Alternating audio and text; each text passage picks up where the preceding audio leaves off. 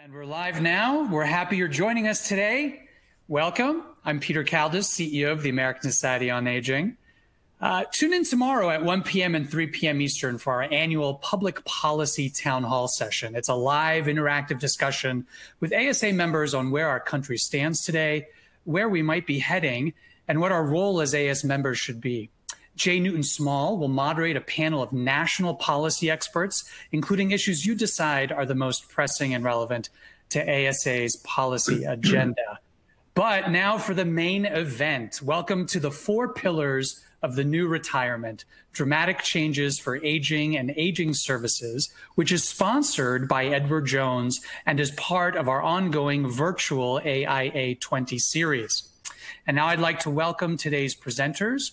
Dr. Ken Dychtwald is one of North America's foremost visionaries and original thinkers regarding the lifestyle, marketing, healthcare, and workforce implications of the age wave.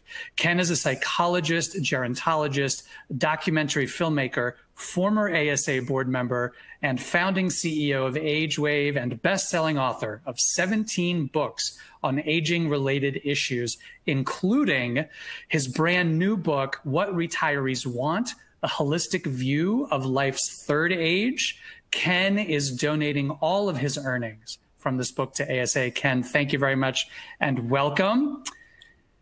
Ken Cella leads the Client Strategies Group at Edward Jones, the investment services firm with nearly 14,000 locations, 7 million clients, and $1.3 trillion in assets under management, and focuses solely on individual investors and small business owners. Ken is a member of Edward Jones's executive and management committees and is the senior executive sponsor for the firm's Inclusion Council and the Hispanic Business Resource Group, in addition to service as a director on the Securities Industry and Financial Markets Association Board and a member of the Private Client Group Steering Committee. Ken Cella, welcome to today's webinar, and thank you so much from ASA for supporting our work.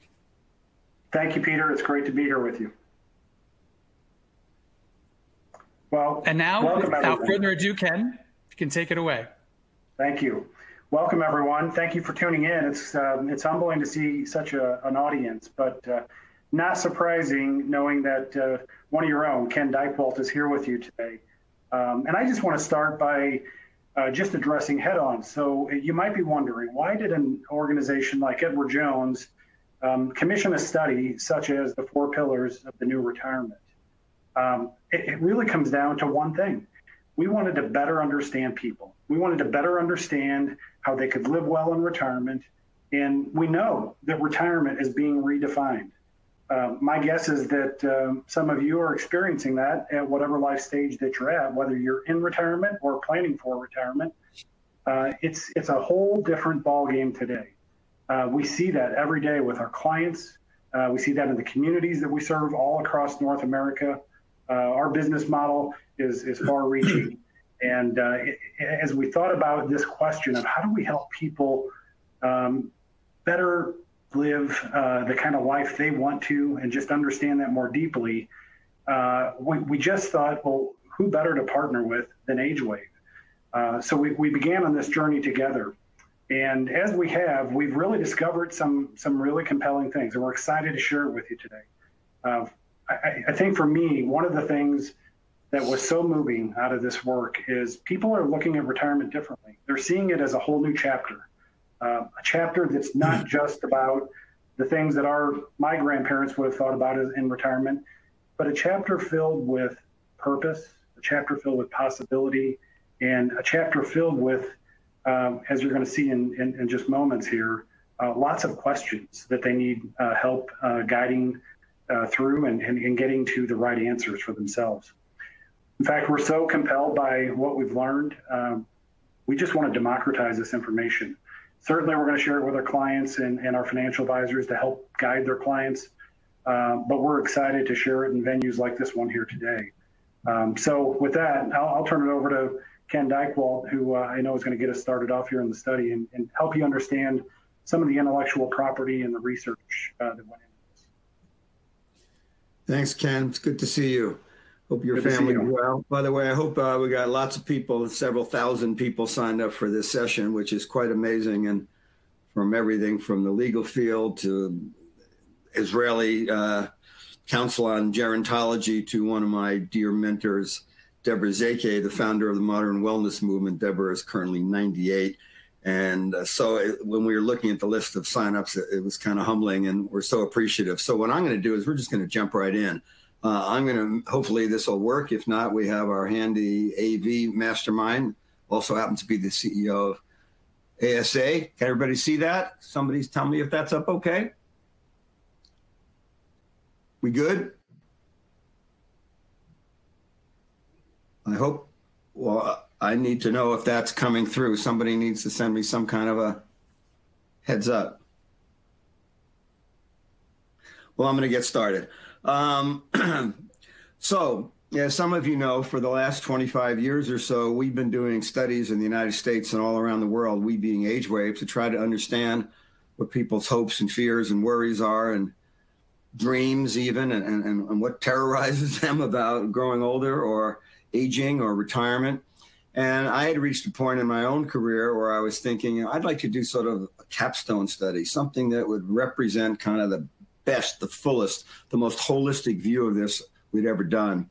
And we had heard all these wonderful things about the Edward Jones Company, that it's not the Wall Street firm, it's the Main Street firm. They're the people that care about folks and their families and their communities. And we got into discussions, and then we joined in with the wonderful people at the Harris Poll organization, and even brought Humphrey Taylor at 85 years old to join the rest of his team to kind of help us with this.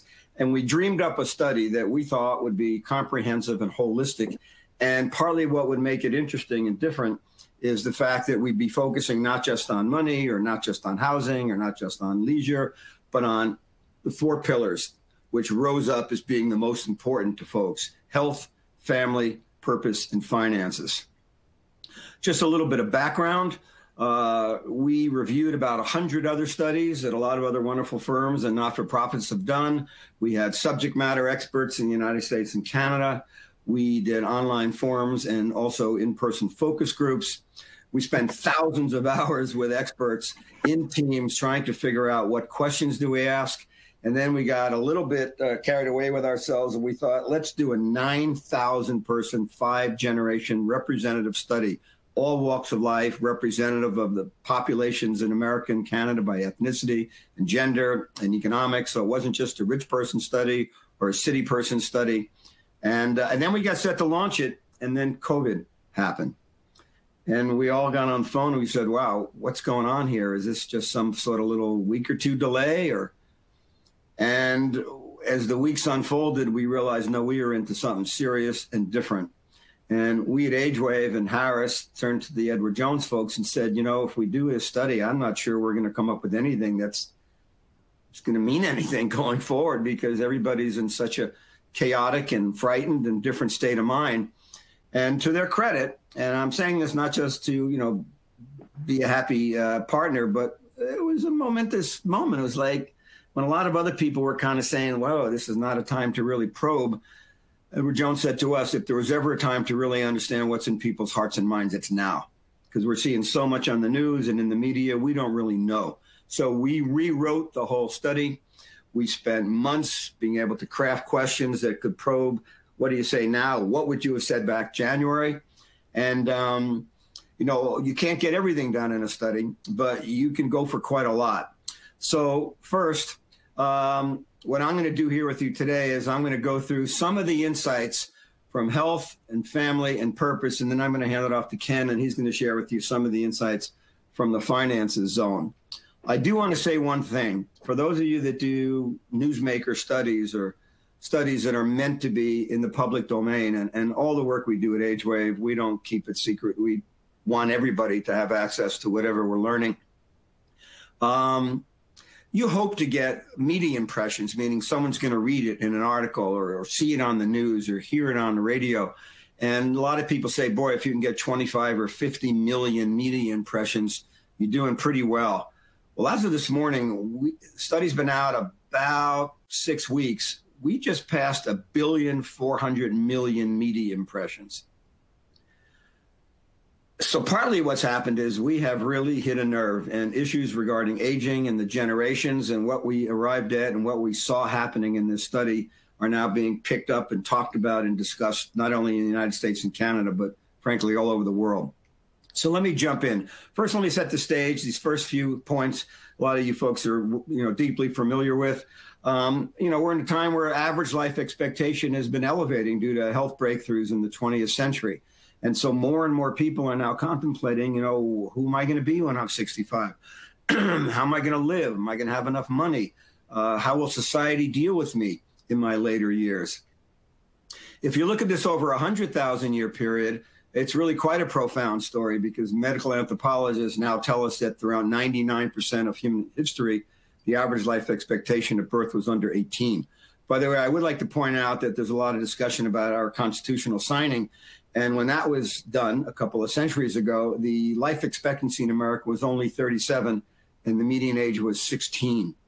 So this idea of becoming more of an aging society, an aging world, is new and relatively unanticipated, and there's a lot of room for solving problems.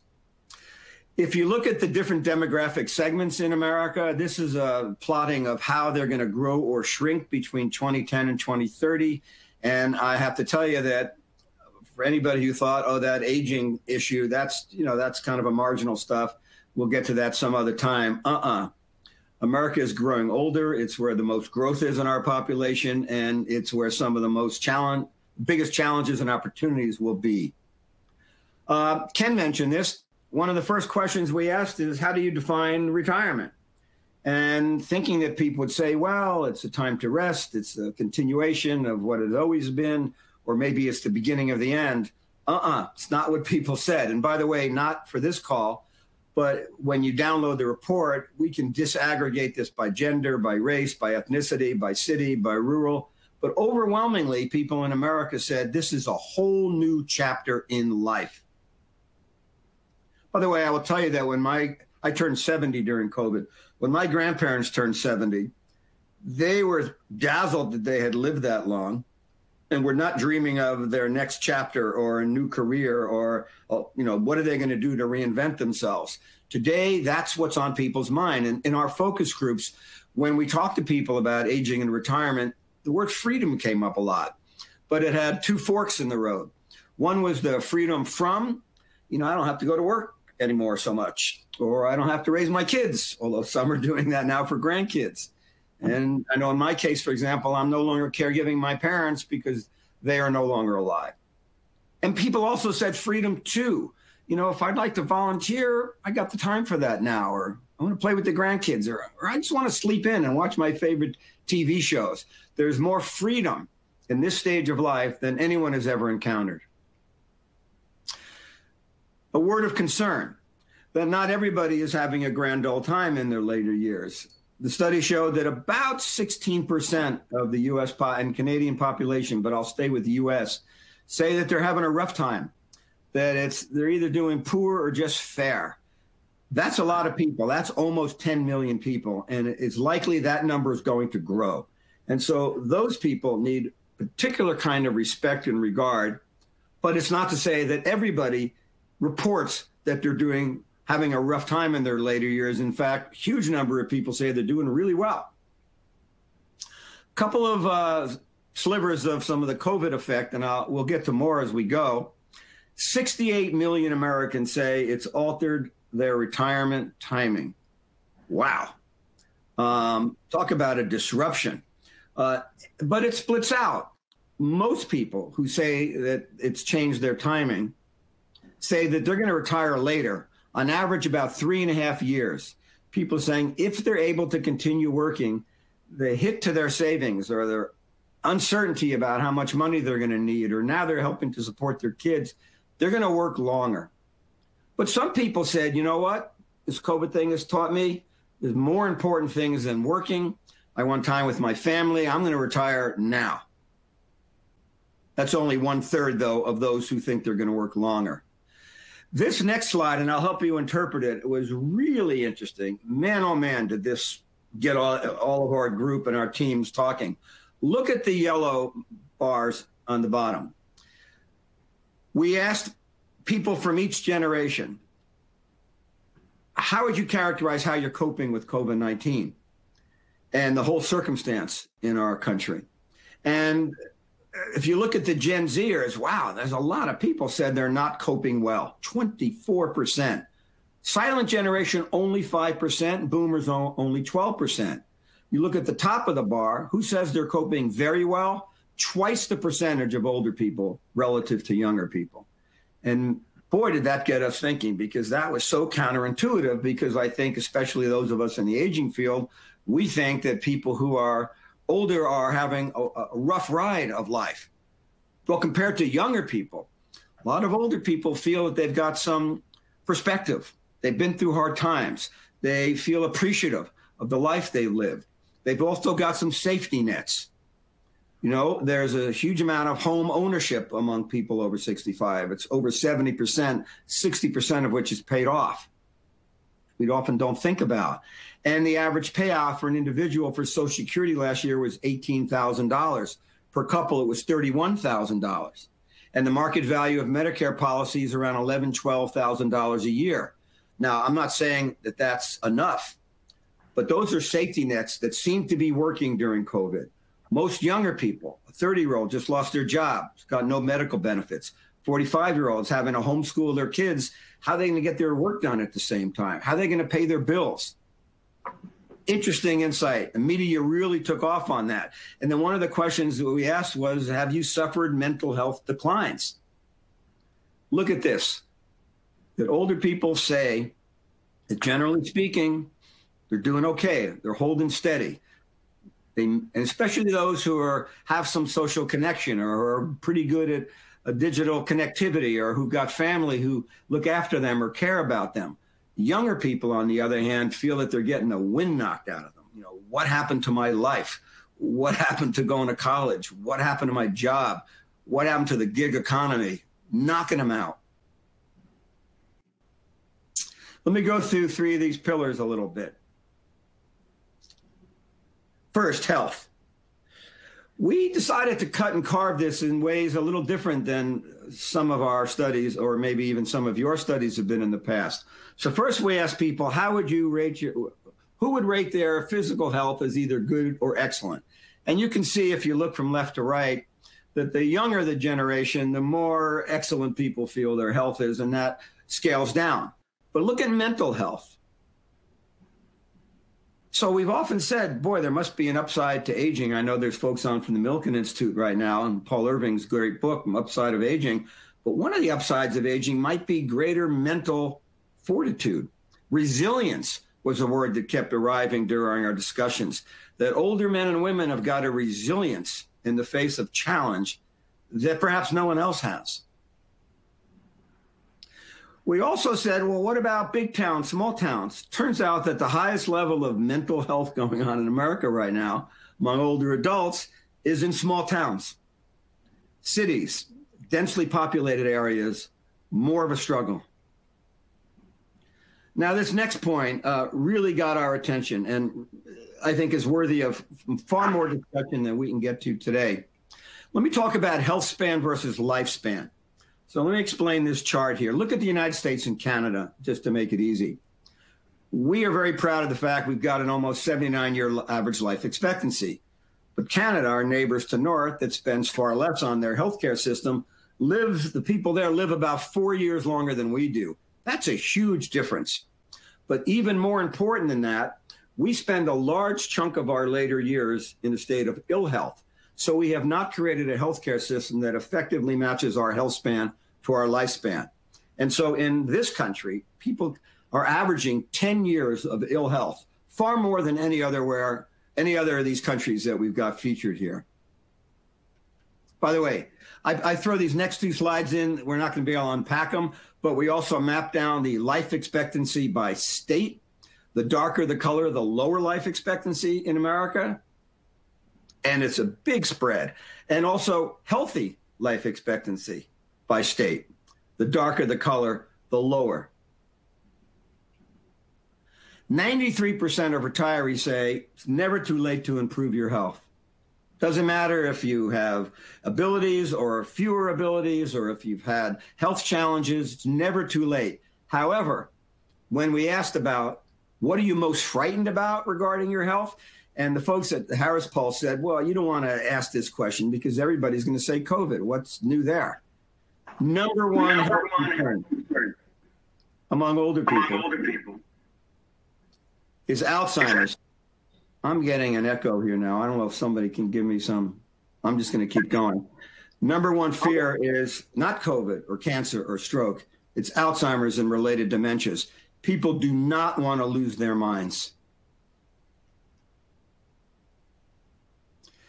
Interestingly, if you sub-segment it among the African-American population, greater fear for COVID than for Alzheimer's, even though Alzheimer's disproportionately affects people of color. But there's an intention-action gap.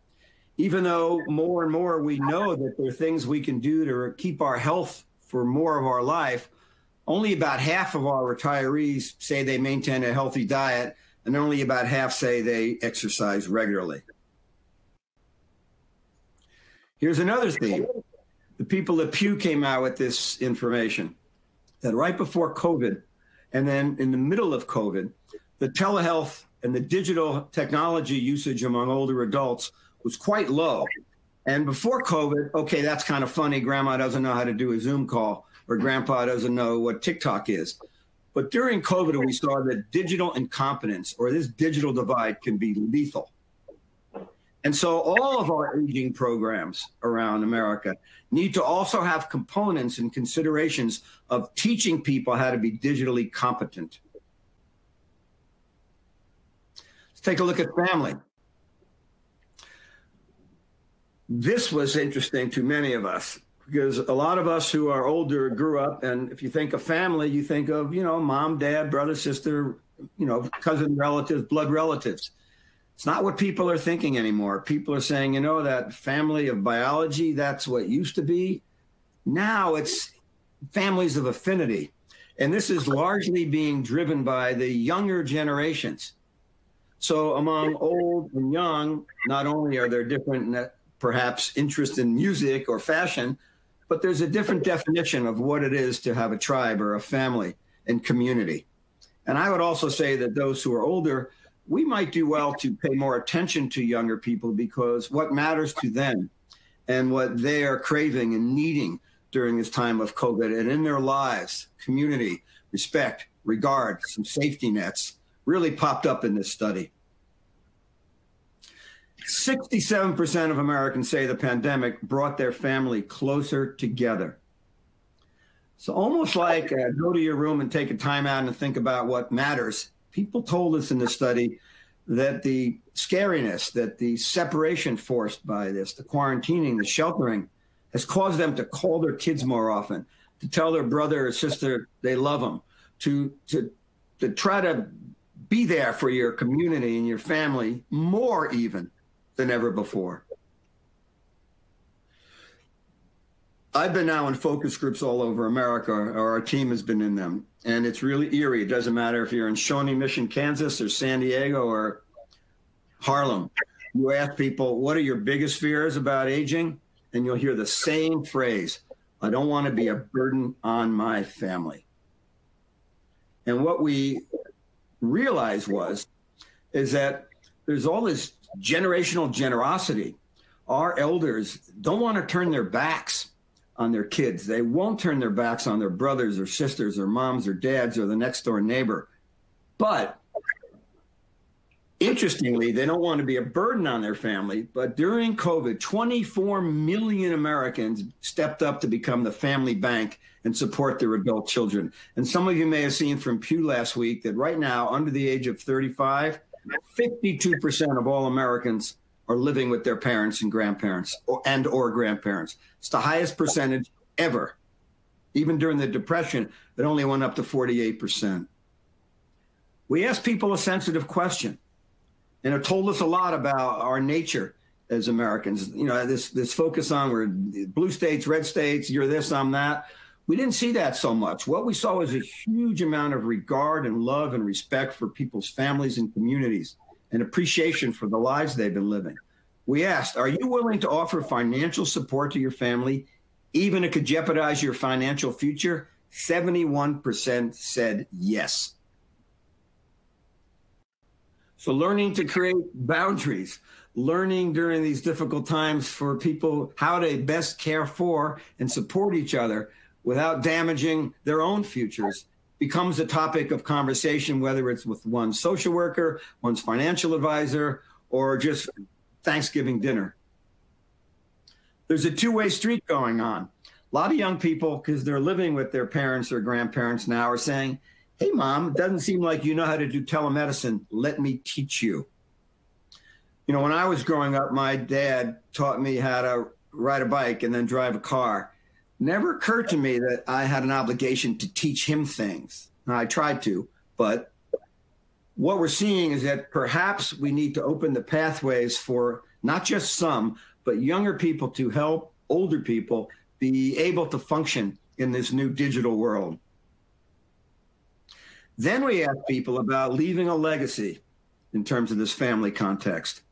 And what they told us, elders, the most important thing they want to pass to their families and loved ones is not about money or property. It's about their values, their stories, their life lessons. And then we ask their heir, the younger people, what about you? That must be not the way you're thinking about it. Well, yes, it is, even more so. And so have we set up community legacy exchange programs? Do we sit down with our recorders, with our 60 and 80 and 90-year-olds and say, tell me the lessons that are most important to you so that your children or their children will be able to have them for life? I'm going to tell one personal anecdote here, then keep charging along. In the fall, I was asked to give a keynote at a conference, and the other speaker was Harrison Ford. This was pre-COVID. And I'd never met Harrison Ford, and he gave a great speech about saving the environment. And he said, we need to get all the young people planting trees, and everybody cheered. And I had a private meeting with him afterward. And after I fawned over, you know, nice to meet Han Solo and all of that, I said to him, you know, Harrison, we got 68 million retirees in this country. Nobody's asked them to plant trees as a unit, as a group. And we got 1 billion retirees around the world. And nobody's tasked them with anything. And think about the meta message of having elders plant trees in whose shade they never sit.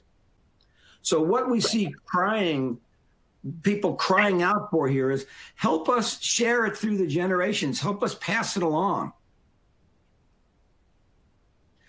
30 million Americans had end-of-life discussions for the first time during COVID, and they weren't necessarily morbid. It was, let me tell you how I want my medical directive to be respected. Let me tell you how I want my loved ones to be cared for. Let me tell you what I'm frightened about. And I know that on this call, we've got people from many faiths and leaders in a variety of religious parts of our world. And I would say that people are yearning for sort of deeper discussions about end of life, which glides me into purpose as another theme. And purpose was a subject that wonderful folks like Mark Friedman and such have talked about, and AARP is doing some neat work on this track, but it hasn't really been probed in a study and even put on par. We asked people, what is your greatest source of purpose? It wasn't about material stuff. You can see what the chart says here, and you'll be able to read it in more detail afterward. But it's being with people they loved and being loved back is where Americans derive their greatest purpose. And then we said, well, how does that fractionate based on financial resources? If you're modestly resourced or wealthy, the same.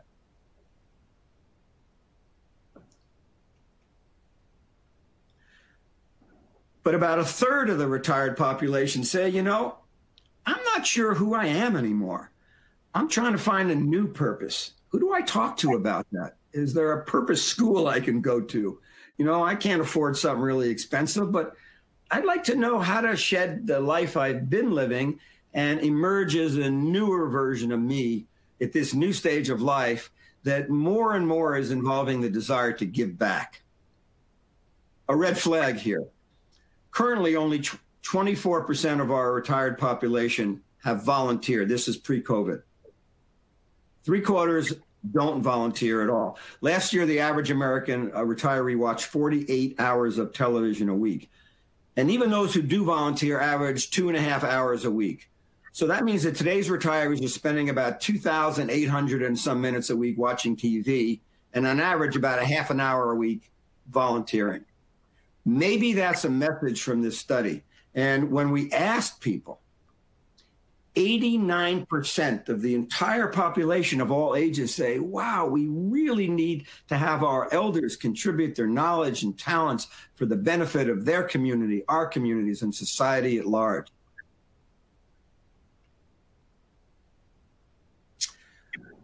We also saw that today's older adults, while they appreciate being cared for by professionals in the aging field, they also want to be teachers. 95% of retirees say, in addition to being teachers and mentors, they want to be students. You know, one of my buddies, Chip Conley, who wrote the book Wisdom at Work last year, and conceived of this word mentern. You know, the idea of, I can teach you, but maybe you teach me too. And rather than seeing me as the needy one and you as the giver, why don't we set up relationships and community dynamics where we're helping each other with what we've got to share? Well, I'm going to, in a second, turn this over to Ken Cella, but one thing two things I want to say before I do so, that what was swirling in my head when I was not only reviewing the about 1,000 pages of data and reports and tables was, wow, there's a whole lot of focus in America on thinking people want to be useful. And I kept thinking, I think people really want to be useful. And even though it's hard to see inside or outside our own ageist prejudices, and I was reminded in this of my dear friend and mentor, Bob Butler, who in 1968 coined the clinically, you know, it's a clinical diagnosis of gerontophobia, the idea of discomfort with old people, discomfort with one's own aging. And I think that somehow what's emerging is that while older people, some may struggle, and some may struggle really with great difficulties, and we've surely got to put more attention and more regard and more resources towards that. There's also an untapped resource there. And holding the image of older men and women as only needy versus able to give and wanting to give, maybe that's a time where that model is shifting. Because I've watched now hundreds and hundreds of articles and media discussions occur based on this study, and I've read them all. And a lot of what people are discussing is, gee, I hadn't really thought about my mom that way. Or that elder man who lives in the apartment across the hall from me, I never really asked him to help me with this or that. Or does he want to learn how to use computer? So this idea of intergenerational interdependence crossed my mind quite a lot. Let me hand this over to my friend Ken Cella, and Ken will walk us through some of the insights we got from the finances section, and then I'll rejoin when we come to the end of that, and we'll field some questions. How you doing, Ken? Hope you're there. Doing well. Thank you, Ken. Great job. And, you know, on one level, you might think, well, we just covered the first three pillars, which are more of the emotive pillars, the things that we, you know, naturally are geared toward as human beings. It turns out the finance pillar is pretty compelling itself, and we didn't expect that. And so what we've learned is that in retirement, money really provides two things for people. And you see it on the screen here. Freedom from things that they worry about. So now it is a new chapter for them. And then freedom to, I'll just say, live their best life and to live the way that they want to. So that was really surprising for us. We dug deeper and we asked the retirees, what gives you financial peace of mind? And you can see the data here. They want to live comfortably until the end of their life. You know, most people are concerned about their spouse or their partner and making sure that they're taken care of. They want to know that they have enough to save for the unexpected because that's coming up. And debt was a concern for people as well. So my guess is those are not big surprises. Many of us share these concerns from a financial perspective. So then we asked older adults about their greatest worry. And really, once again, these were relatively expected results. Turns out people are really concerned about healthcare costs. It's actually one of the biggest financial challenges in retirement today. and that includes long-term care. We all know that unexpected expenses are oftentimes a shock. And for someone who's doing a good job helping an individual understand their financial goals, that's where a financial advisor can really come into play, is planning for that unexpected. So then we got into some facts. 68% of retirees say they have no idea what their health care and long-term care costs will be in retirement. So that was a surprisingly high number. So I would guess that means that many of you watching today are wondering that very same thing. So this slide is really some facts that we were able to pull together around the idea that out-of-pocket expenses for healthcare and long-term care are going to be close to $500,000 in retirement. So no wonder it's such a concern for people. That's a big chunk of money for anyone. Turns out 3/4 of working Americans are not on track with their retirement plans prior to COVID-19. And that one was also, while not really surprising, something that we weren't exactly expecting. We felt like, on track had some subjectivity to it, so we had to dig a little bit deeper.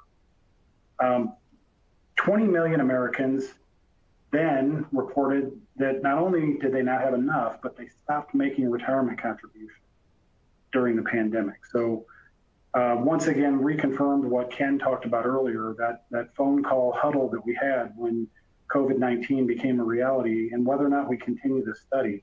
I think this is evidence that we not only did the right thing by continuing the study, but now it's the interventions that we put in place to help people see the importance of saving at all times. Among pre-retirees, the impact of COVID-19 has further driven down confidence. I think that's not a big surprise, particularly given the previous facts. And 56% of retirees wish they had budgeted or planned more for the unexpected. We saw that just a little bit earlier. Now, one finding that I will say was most surprising from the financial pillar was more than 1/3 of retirees say that managing money in retirement is far more confusing than saving money for retirement. So they're both complex scenarios, and they're both scenarios that financial advisors can help with. But people are finding it harder to work through everything that they need. And so that really led us to dig deeper. And we asked people what they need, what kind of help they need. And it turns out people want a financial advisor to really do one primary thing, and that is act as their financial guide. The data was overwhelming here. Of course, being an investment advisor certainly is something that many people expect, but it's really that role that a financial advisor plays as a guide to help them navigate through the difficult decisions retirement brings. And people want help on a variety of different topics. And they want it from someone who understands their financial goals. That came out in the study. And someone who could really help them navigate all the challenges, their investment strategy, their drawdown strategy, how to deal with taxes, long-term care expenses, and of course, Medicare and Social Security are big concerns. Now, we also asked people, did your financial advisor provide greater sense of comfort during the pandemic? And this was really affirming. 84% of people said yes. So it's times like these when a financial advisor can really play an important role, particularly when they're acting in that role as a guide. So, I went through those pretty quick. I really think that the key finding that we had in this study was, sure, the financial aspect of retirement is of uber importance, but it's really the balance between health, family, purpose, and finances that has to come together in an overall plan to really help people feel understood, in control of their future, and ultimately secure and confident about their future. That's really what it's all about. And so these 4 pillars, we believe, really reinforce that. Now you can probably see why we want to democratize this information and share it with just as many people as we can. So Ken, I don't know if you have... Yeah, Ken, before we jump into questions, let me put you on a spot for a moment. So we got a lot of people on this call who spend years, decades of their lives working with older adults, being in aging services, being in universities. Here you are spending your entire life in the world of financial services. When you looked at these results, what were the biggest takeaways for you as a human being, as a dad, as a worker, as an employer? Yeah, it's a great question, Ken. You know, I mean, this is going to sound like I'm taking it right from one of the four pillars, but it's that through line and connection of purpose. And going back to what I said in the beginning, we started this research because we wanted to better understand people. We're all human beings, and we wanted to understand what it took for them to live well in retirement. And you know, and I think to the good guidance that you've given us, Ken, you know, when we started on this study, we made the decision to really include everybody. So we included all age ranges. You said it earlier. We threw out the demographic chart and just said, we're going to include everyone in this study because everyone thinks about retirement. So I think what moved me is the expansive nature of it, how purpose was a through line in the entire conversation that's been had about this. I'd say what's elevated for me is the importance of relationships, relationships with the people that we love, but also relationships with people that take care of those that we love, relationships with each other. You know, I think that's come through loud and clear. There's not a technology platform that's going to help most people through these kinds of difficult decisions. It's going to be a guide, someone who can really help them understand them. You know, so much of what we do as an industry and as a profession, I think gets lost in the shuffle because, you know, people think about the stock market and the financial markets and everything else. But it's a lot about understanding people. It's a lot about asking good questions, caring about people's responses, and then investing and helping people accomplish their financial goals, those things that matter most to them. And we saw that in these four pillars. You know, what people care about is their health, their family, their purpose, and then how they're going to make that happen financially. I mean, I know that's true for me. So I think I'm really going long here, Ken, but I think what really came through for me was just how, as people, we are fairly united in how we need to be advised to live the kind of lives that we want to. So I'm super excited that we did this in a holistic way. You know, the four pillars really bring it home, and I just love to see what people's questions are. Every time Ken and I have a chance to share this information, the audience is typically geared up and ready to ask some good questions. So happy to do that. Yeah, so let me add a few points and then put a URL up, and then we'll be open to questions. I think sort of what the punchline is that retirement is being transformed into a time of new freedoms, new connections, new purpose, and some real challenges, both because of the length of time people are going to spend, partly the aftermath of this coronavirus, and also the cost of funding a longer life, especially in a time of so much uncertainty.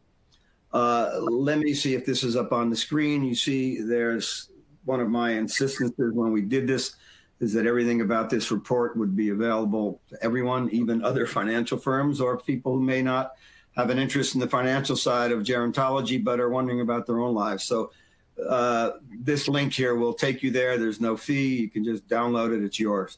So Peter, we can switch back over to you and see what kinds of questions you or our participants might have. Absolutely. Gentlemen, that was a very comprehensive overview of a really dense and thoughtful study. So thank you very much for the time of walking through it, albeit a little quickly.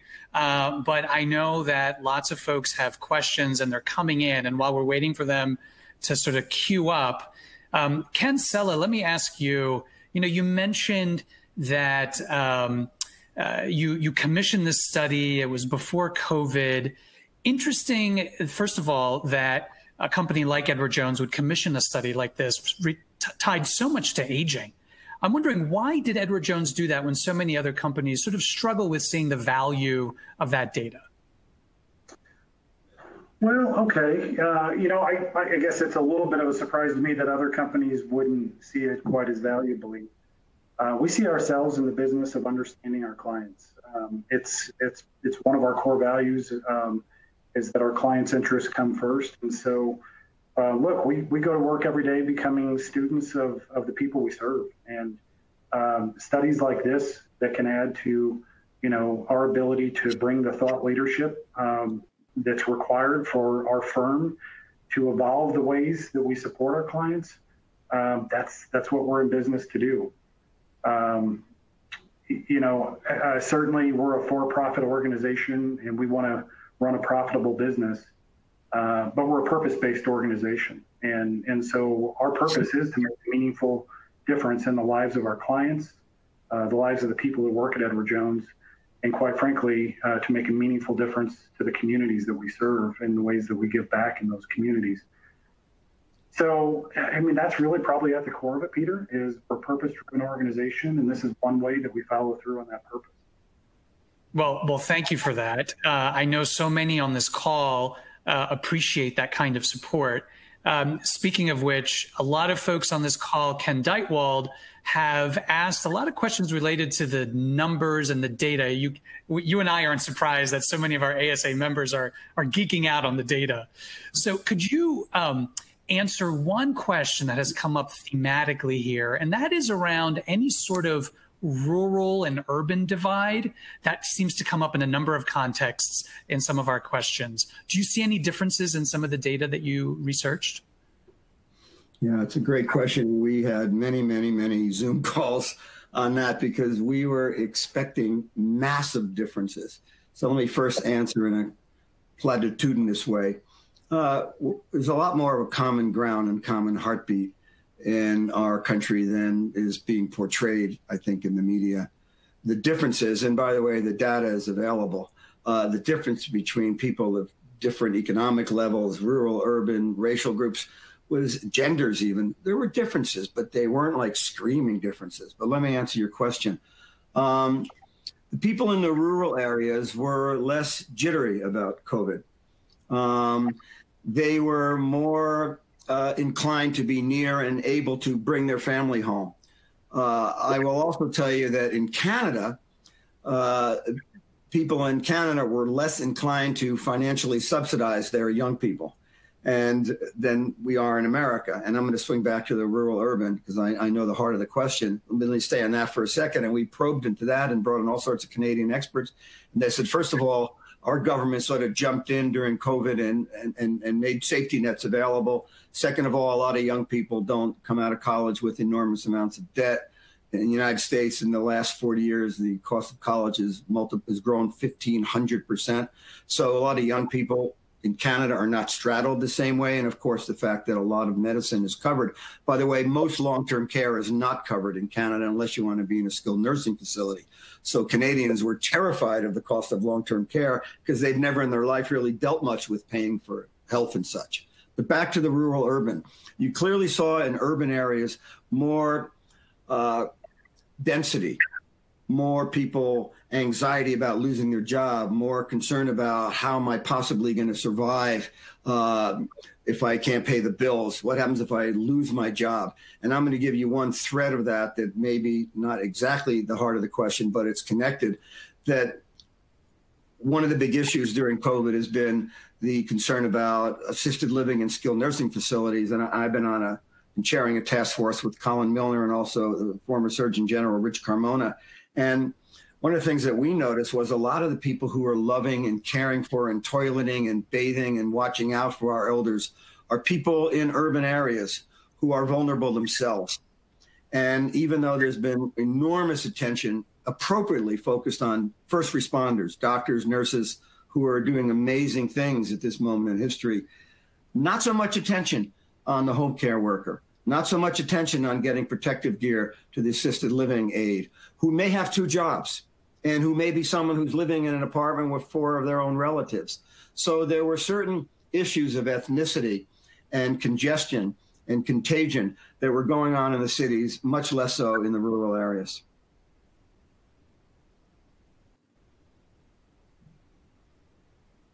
Let me leave it at that for now, so we can make room for other questions.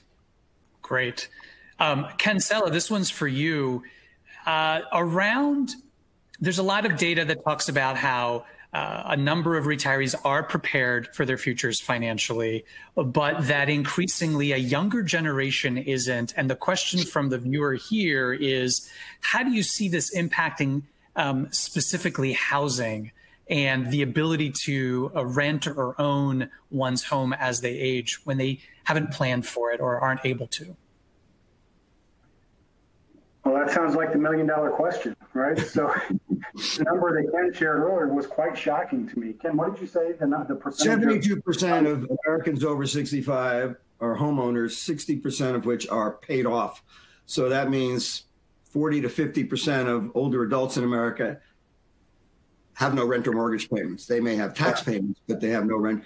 And then they're asking questions like, should I sell my house? Should I have roommates? Should I maybe rent? Should I have my grandkids move in with me? Because those homes are a meaningful asset. That's not the same as the future generations. Will they be able to afford to rent or to buy? Or are we going to become multi-generational communities again in our homes? We don't know the answers to those yet. But let me switch it back to you, Ken Cella. I'm curious. Yeah, so as we do this kind of work, one of the things that we found, Peter, is that blanket statements are very difficult, right? So you have to really be careful about that. I think sometimes there's a propensity to think about a younger person as less able, less responsible, less skilled, and our findings actually show that's not the case. So, one of the things that we do know, there is less of a propensity for a younger person to think about the investment in a home, for example, in the same way that previous generations have. They just don't. They're more mobile. They have other priorities. They have things that they're focused on that are beyond home ownership. And so for a lot of them, it's a means to an end. And so I don't support the notion that younger people are any less financially responsible. In fact, I think we've seen just the opposite in our research, and that is that younger people are more purpose-driven and oftentimes more focused on their financial futures connecting with that purpose. And so it may be a different characterization of financial priorities than previous generations have had, but it's not a diminution of their financial responsibility.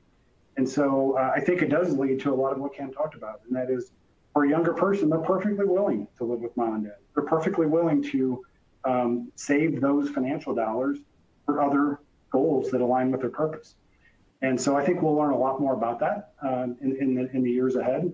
I can't help but think about a study that was done with millennials, and it was a panel of millennials that sort of gave different personas of different millennial types. And I think the punchline of that was, do not stereotype us. You don't understand us well enough. We're a pretty different kind of a generation. So so I don't have a lot of specifics on exactly financially what people can do to get back into the kind of rent situations that they want to and that sort of thing. But I would encourage broad thinking in this. Sticking to the generations thing. Can I speculate on something? Yeah. I was just going to ask you about that. This is a speculation, so it's not. We didn't ask this in the study, but when I started working in the field of aging in the 1970s, I was in my 20s with our SAGE project. Those elders, when we asked them, what were the formative dynamics in your life? Most of them said it was the Depression. And they felt that it was so traumatizing for their parents or for them as young people that they lived their whole lives saving for a rainy day and trying to not spend what they couldn't afford. And they were frugal, which made them unappealing as consumers, but they lowered the poverty level of elderly from 35% down to about 12%. Boomers have lived in an era of affluence and prosperity and easy credit cards. And we've known for years that about a third of the boomers have less than $10,000 in their lifetime net assets. So here you have a whole generation that has not been saving for a rainy day across the board, that has been living for today. And my sense is that a lot of these young people, this will be formative for them, what's taking place in COVID. They're watching their own moms or dads be out of work, and they're saying, I'm not going to let that happen to me. Or they're saying, wow, you didn't save enough to pay. I'm not going to find myself in that situation. So my speculation is that this will be a financially formative experience for a young generation that will carry them for decades. Let's stick to this theme of generational differences. Ken Dychtwald, I know you've talked about this in the past, and I know it's a focus of yours, whether it's in your book, and it came out in this study as well. But talk a little bit about how the generations can help one another here, whether it's through mental health or through taking on new caregiving burdens. Can you just walk us through some of that? Again, this is now a personal opinion. This is not necessarily Edward Jones or directly data from the study, but I've been taken, particularly during this COVID experience, of how I'm going to steal an idea from Maggie Kuhn. Maggie used to say that, the founder of the Grey Panthers, that somehow America had all carried away with the idea of independence. Everybody should have their own phone, their own bedroom, their own car, their own everything. And when we get older, we know that interdependence is how it works. I need you, you need me. We need to help each other.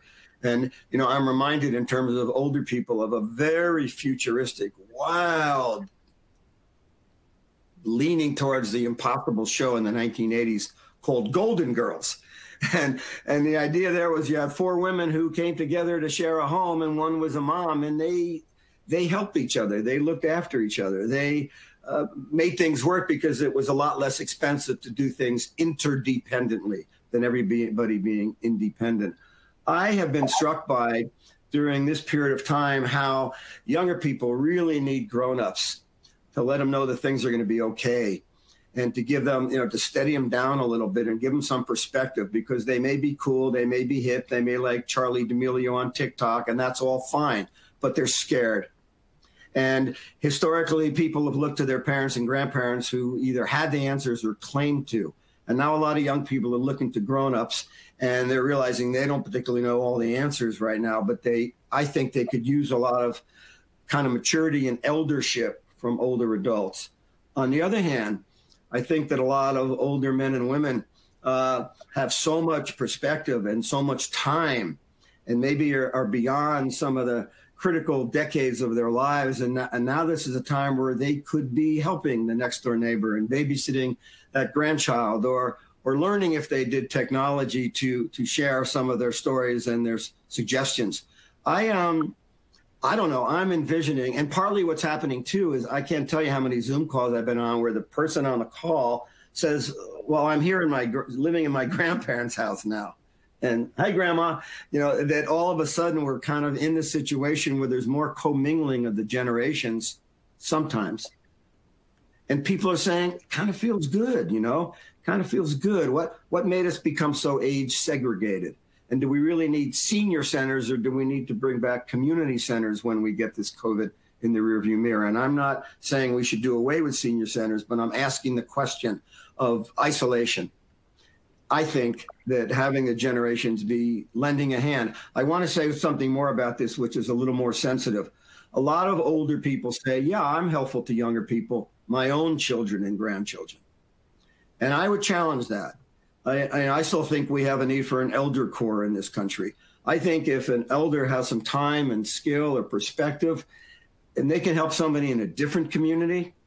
And, for example, there's an organization that began, it's a company called Eldera. I think the Eldera founders were actually on this call. I wasn't thinking I was going to mention it.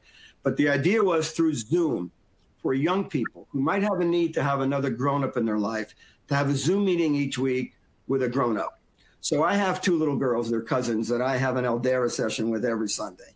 And I don't have to go anywhere. They're not my own kids or grandkids, but we become friends. And they tell me about their schoolwork, and they tell me what it's like to be stuck at home and not be able to play with their friends. And it causes me to feel more empathetic. And that's the word I want to focus on. And they ask me about my life and Tell me about your kids. And I just think that empathy versus sympathy is what we need to have more of. Unfortunately, we could do a lot more of this in this culture. And I think that it's on us as the grown-ups, as the elders, to not wait for somebody else to make it better. But I think that's partly our obligation as elders during this difficult time. And a lot of young people need our help. Ken, Cella, I wondered if you could just touch a little bit again. We're getting a lot of questions on this intergenerational, I guess, divide or generational divide that I guess the media wants to pretend that is going on. Talk a little bit about how financial advisors, maybe those at Edward Jones or generally speaking, are preparing for this kind of, an intergenerational workforce, but also intergenerational advice. Like it changes from generation to generation, right? You bet, Peter. That's something that we think about every single day. And by the way, I've got to say, I'm going to sign on to Eldera and learn more about this. That's a great idea. So it's right in this swim lane.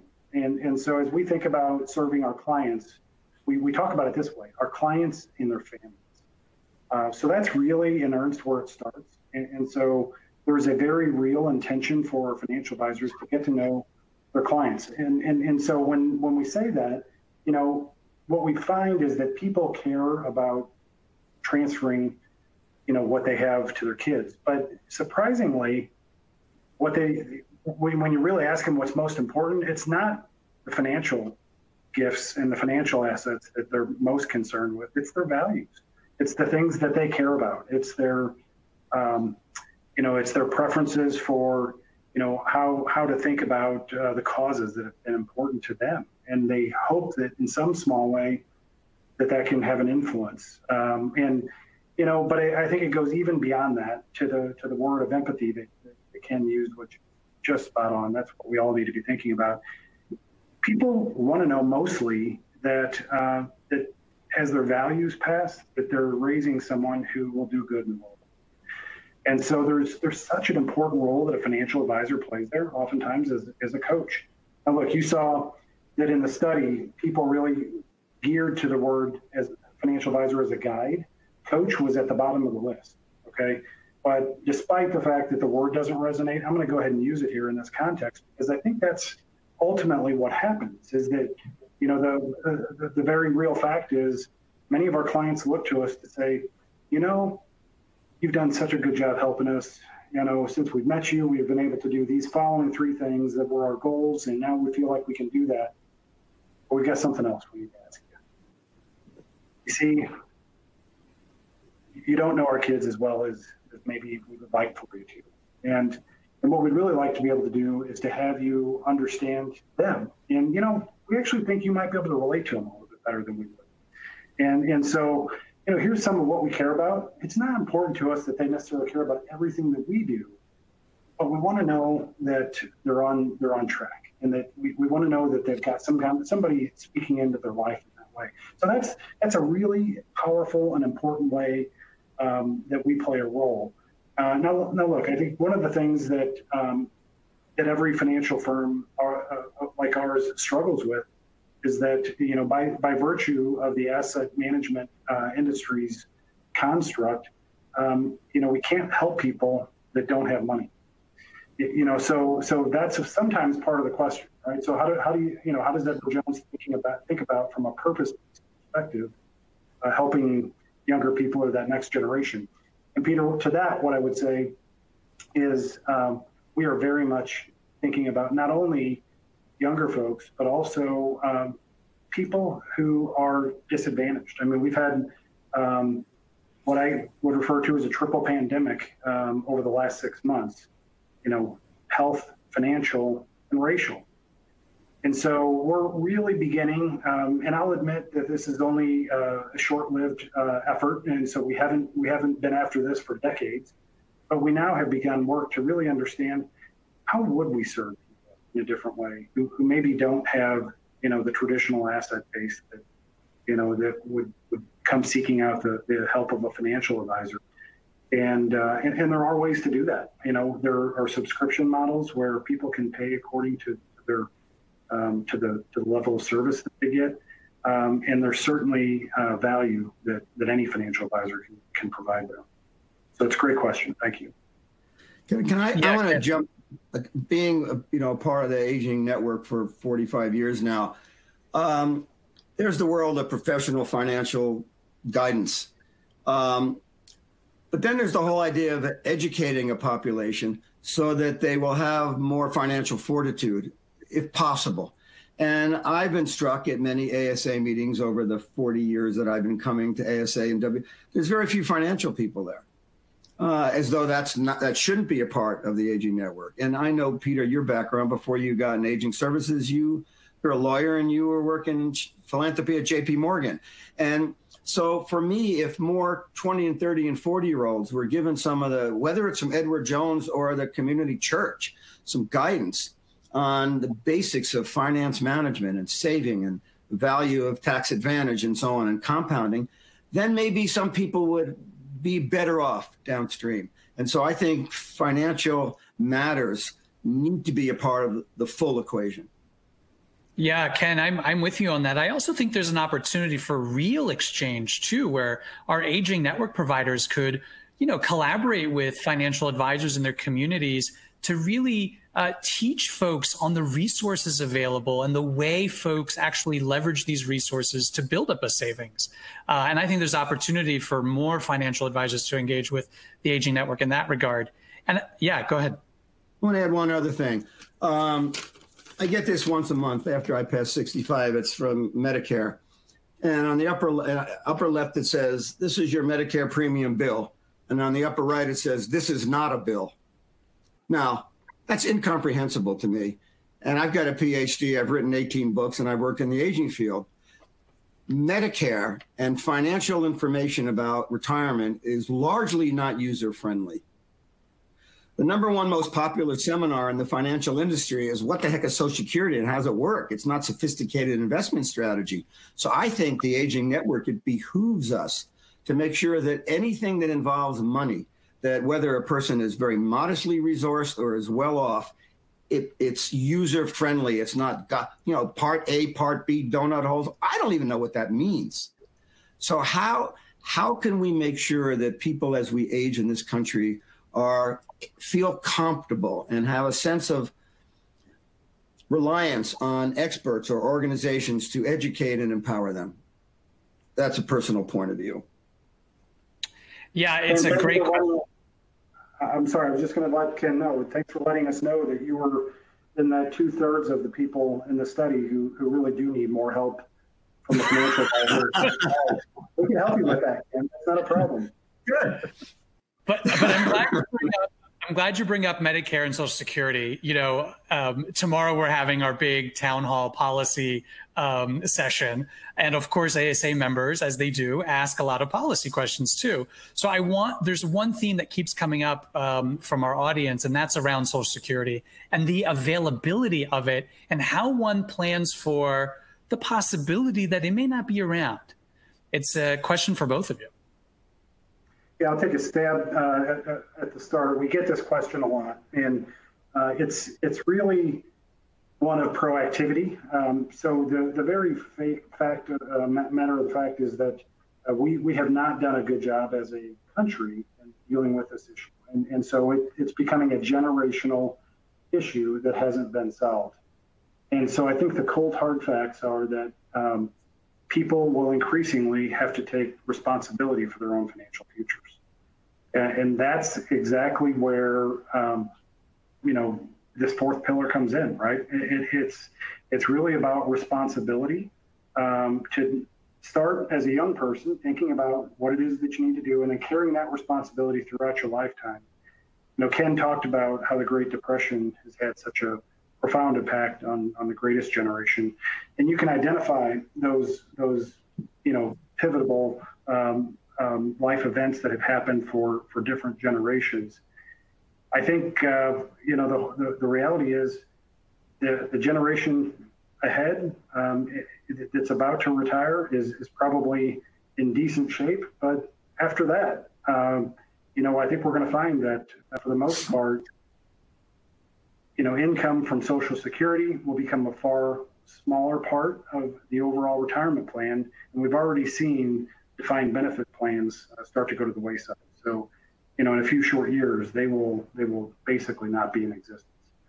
That is a issue that our country has to deal with, and the only way we know how to deal with that head on is to prepare people to take financial responsibility. Ken, did you want to add anything on the Social Security?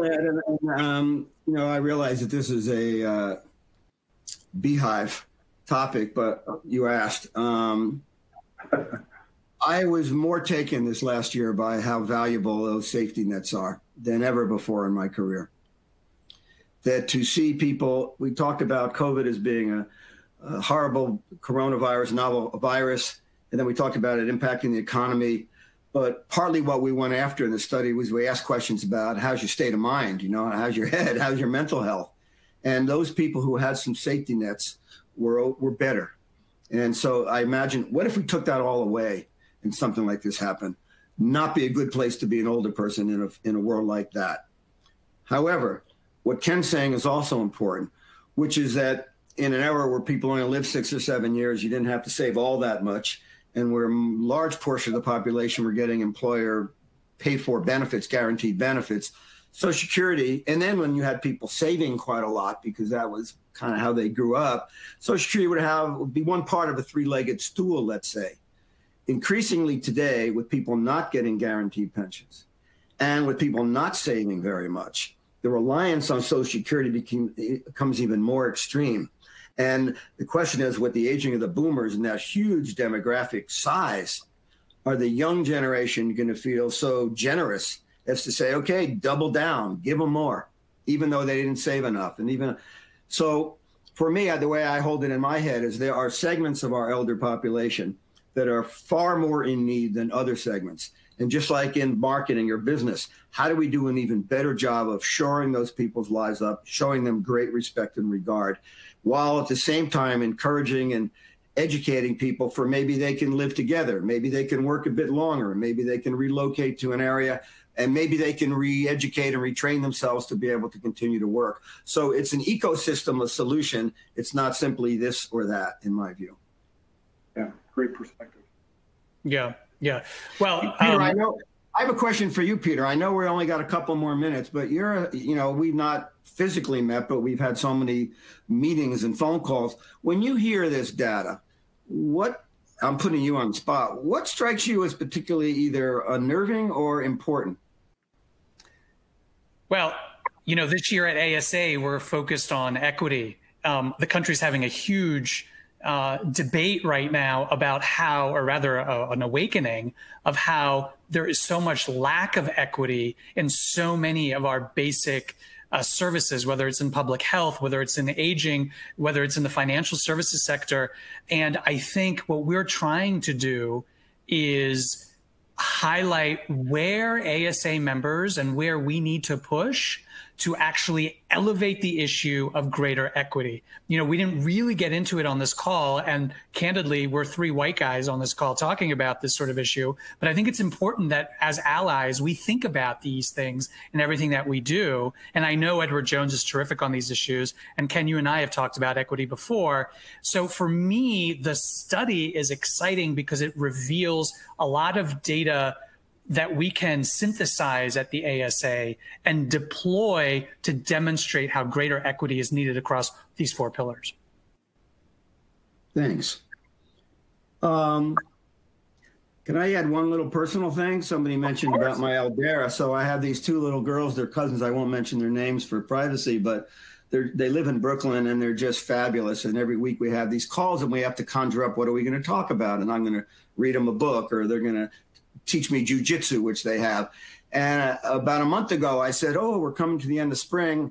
And I coordinate through the dad. And I said, so let's maybe talk about springtime. And then we can talk, me and the girls, we can talk about how it feels when the summer comes, and then the fall and the winter. And I'm thinking I'm being all like grown up and baby boomer philosophical. The dad wrote me back, the girls think that's boring. They'd rather talk about racial injustice. Wow. 9 and 10 years old. And was that a learning session for me? And I think that those of us who are older, we can't lose our curiosity, and we can't just create policy based on 1980s notions of what the role of an elder is. We've got to have much more back and forth between generations and ethnicities and sexual fluidities, and that's got to be a key theme. So I'm fully behind and I apologize, I am who I am, but I think your focus on equity as a major theme for ASA just seems like so important. Absolutely. Thank you, Ken.